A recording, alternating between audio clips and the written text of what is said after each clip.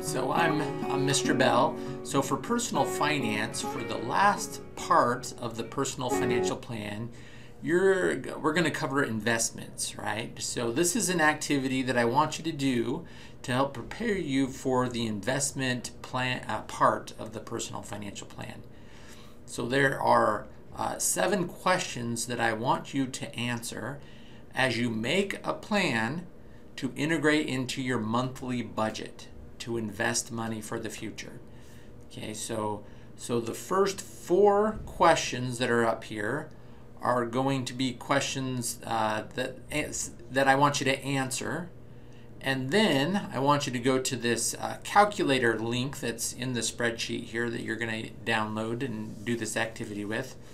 And then after you enter the answers to the questions that the first 4, then you're going to get some answers from the calculator that you can then finish out your plan with for the yellow boxes on questions 5, 6, and 7. So I'm going to show you how you do this here really quick. So what I'm going to do is I'm going to go ahead and answer the first 4 questions. I'm going to flip over to the calculator, enter the data in that I have from my answers, and then I'm going to go ahead and fill out the answers for question 5, 6, and 7. So let's go ahead and do this. So question number 1, currently, how much do you have invested? Let's say that I don't have anything invested, so I'm going to put 0. And then it says here in question 2, how long will you add to your investment? So this is something that you have to decide. It could be based on your age, it could be based on a retirement goal, it could be based on your personal circumstances, right? So for example, let's say it's for me, right? And so I'm here in my early 40s, and I want to retire when I'm 60. So let's say really around when I'm in my 60s, so let's say I have 20 years to do this. So I'm going to go ahead and put 20 on that. So question 2 is going to be in years. Even though you're investing monthly, the calculator is going to help us convert from years to months, and I'll show you how to do that. So question number 3 here, what is the estimated rate of return for your investment? So this is the annual rate of return that you're going to have for your investment. So let's say, and really this depends on what type of investment you're going to invest in. So let's say I'm going to go ahead and do a mutual fund, indexed mutual fund. So just something simple and relatively safe, but it should have a decent return on it. So let's say over those 20 years, I'm going to average, I'll go ahead and say 8%. Okay, so we'll just put that in as the percent. So it's going to be 8% there. And then next question. So how much can you invest every month through budgeting? So okay, so this is the trick for this investment section. So with this section, you're going to commit yourself, or at least plan, right? Whether you do this or not, at least you got to have a plan first, right? So we're going to go ahead and say, okay, every month I'm going to, for 20 years, I'm going to invest $100. Let's just say that's my goal, and that's what I'm going to do. This could change over time, but just for now, I'll say $100. Going forward, I'm going to invest it for 20 years at 8%. I currently, let's assume I don't have anything invested at this point.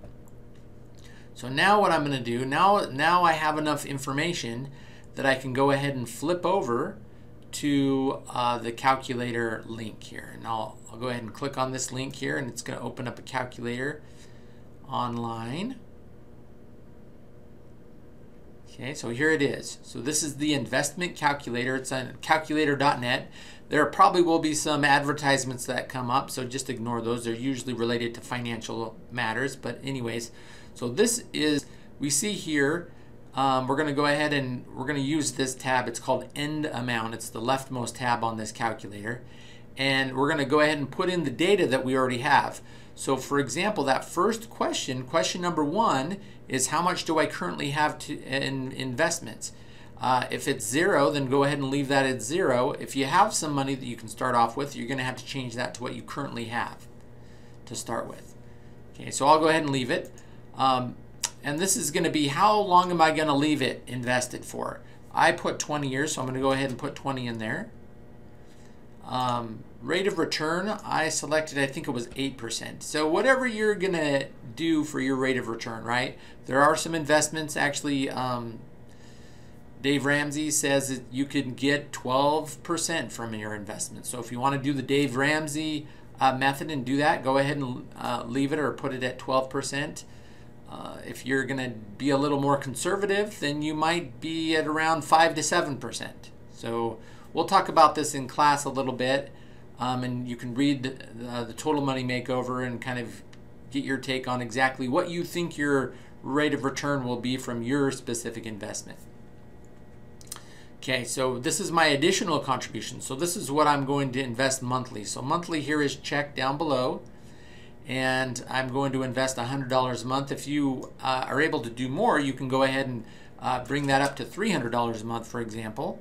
Or if you can't do that much, then maybe it's $50 a month or $25, but whatever it is, plan on that. So mine's 100, so I'll go ahead and switch it over to 100 here, and then I'm going to click this green calculate button. Okay, so now as I do that, the results over to the right here are going to change. So my end balance, so this is going to be starting over here. Let me flip back to my spreadsheet. So now my yellow, right? So I've entered all the green in that I put. Now I'm able to take the answers that I get from this scenario and put it into my yellow. Right, so the very first one here, let's flip back over here, is end balance right here, right? So end balance, $56,899.91. So that is going to come over into my spreadsheet, and it's going to be the answer to question number 5. Okay, so there it is right there. So that is, I copied and pasted it over, that's why it switched over there. So that's my answer to question number 5. Question number 6 is, what is the total amount of contributions you invested? So this is the principal, right? This is my $100 every month, plus any initial investment that I had. I put 0 as my initial investment. So it's just how much did my $100 add up to over 20 years, right? Not interest. So just what my initial investment was, I'm going to go ahead and flip back there. And my initial investment, my total contributions were $24,000. So I'm going to go ahead and flip back and put that in. So 24,000. Okay. And you can format this in using dollars and percents if you want to. You can also, if you don't want to do this in Excel, feel free to print this out and then do it by hand.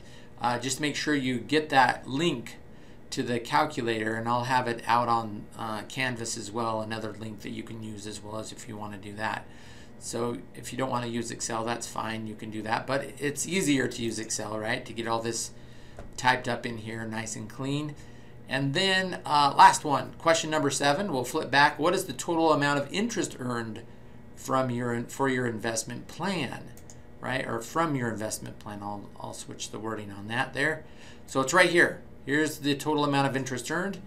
So I have actually earned more interest at 8% for 20 years than I invested, right, than my contributions.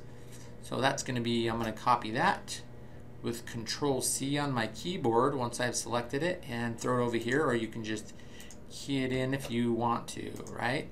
So there's my there's the answers that I have here. So I'm gonna go ahead and flip that over. Okay, so now this is the data that I have, right? And I can clean this up and I can make this part of my personal financial plan as I say, okay, currently what is the situation for investment? That's question number 1.